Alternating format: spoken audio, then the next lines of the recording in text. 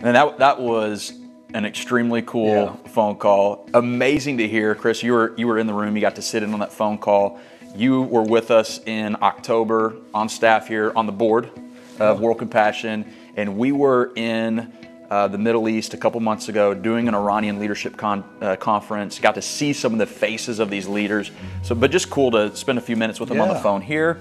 One thing that really stood out to me that I want to hear from you on that call, and I can't get over this. This is like exciting because we have felt like now's the time. Like this is seed time, especially for countries that are closed to the gospel. The hearts of people are open. It's like, man, if we're wanting revival, we want to reach a nation, and we're believing for God to do that, we got to put seed in the ground right now to expect that harvest, because you can't have a harvest without seed. Yeah. And just to hear them reiterate the fact, I think last week I got a report, and I thought it was 70 to 80 Bibles a month that we typically get a request for, and then we had like 500 requests. And he reconfirmed and corrected, we typically get 700 to 800 Bibles requested, meaning people seeking out a Bible every month. And that is increased by 40 to 50% right now. That is crazy to me. Nuts.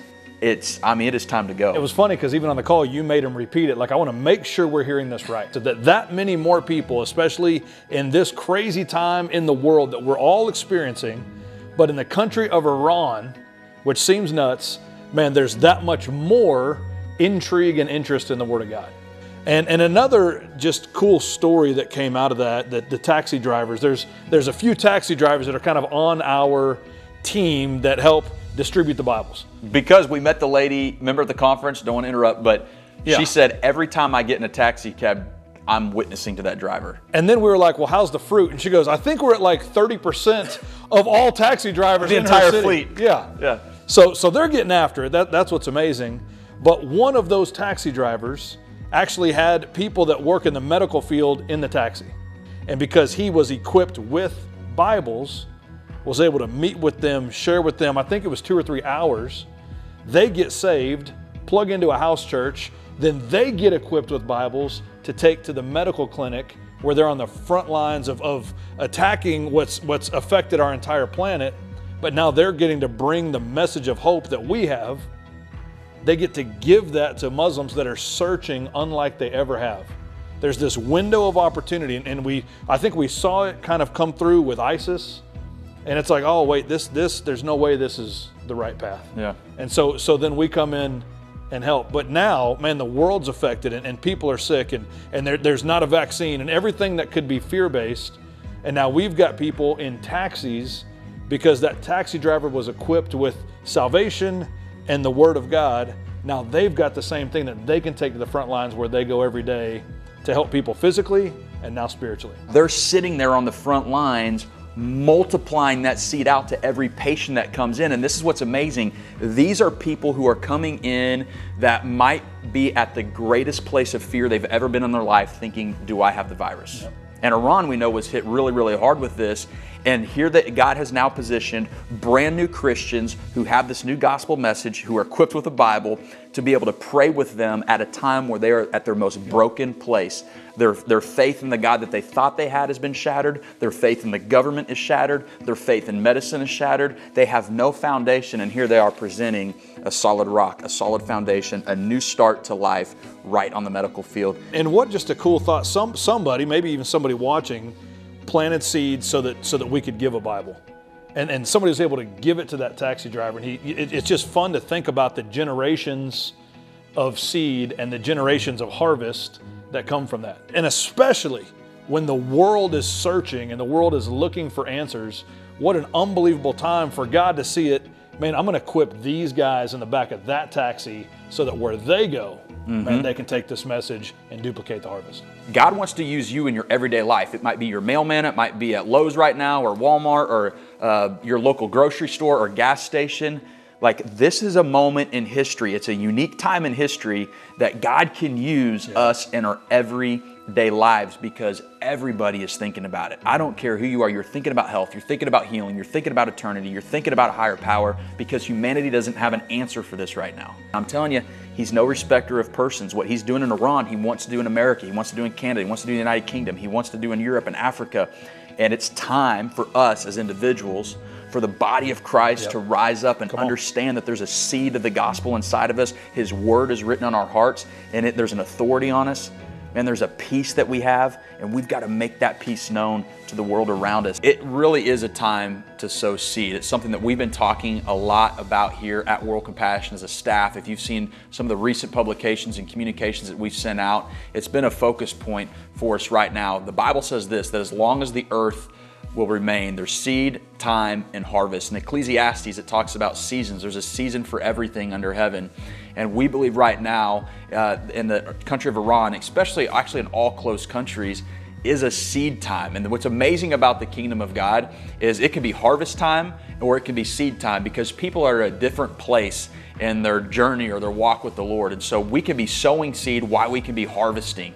But in Iran, in a country that has been closed off, the hearts of people who have been hardened to the gospel message, in a country that is 99% Muslim, have been closed off to the gospel message right now because of the fear of the coronavirus, the amazing and negative, impact that has had, and the economic sanctions that they've had. That country has been hit very, very hard. A lot of people don't have food. They don't have the items that they need. And so when man doesn't have an answer for something, people always look to a higher power. And people are turning to religion at a really high rate right now. So those hearts that have been hardened and closed off, they're softer, they're more moldable, they're more pliable right now, and they're open. We've been praying for, we're believing for revival in Iran. I'm believing for revival in America. I mean, I just think it's a time for revival. But there's a part of it that's predicated on what seed are we putting in the ground. Man, are we getting busy? Are we going after the harvest when the harvest is ready?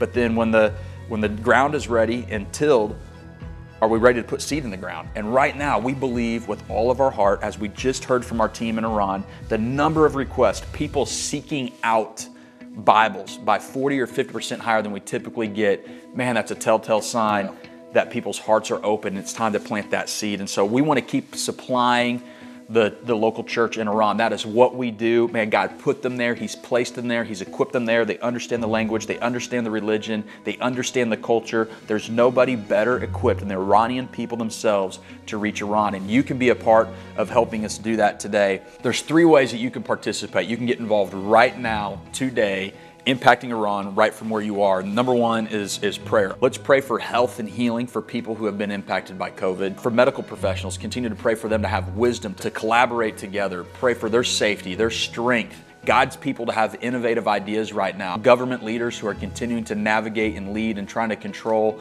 and to help serve their countries and their communities. And then let's also pray that the seed that we are sowing is falling on good ground. Let's pray for that harvest that we're talking about. Let's pray for the multiplication that we know that's going to come from this. And then the second is people can share. They can talk about this. Yep.